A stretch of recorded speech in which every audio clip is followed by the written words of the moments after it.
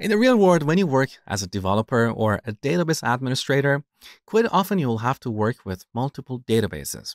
In this tutorial, I'm going to show you how to combine columns from tables across multiple databases. That's pretty easy. So in the SQL Store database, we have these tables that you're fairly familiar with. Now imagine this products table was not here. Now, if you look at the SQL inventory database, you can see here we have another products table.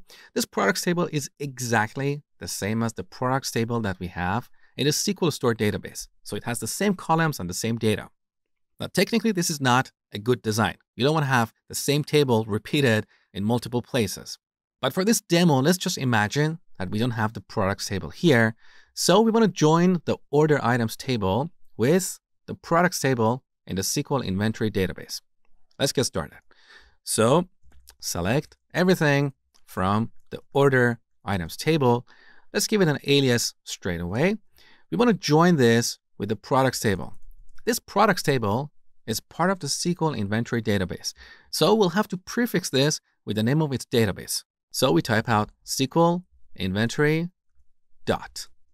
Now, once again, we can give this an alias like P, then type out our join condition. So OI dot product ID should be the same as P dot product ID. Let's run the query. There you go. So we successfully joined tables across multiple databases.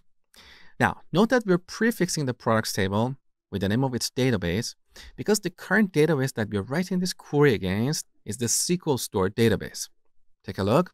In the Navigator panel, the SQL Store database is displayed in bold because earlier we wrote the use statement to select a database. That was SQL Store. Now, what if we select the SQL inventory database? Let's see what happens. So SQL inventory.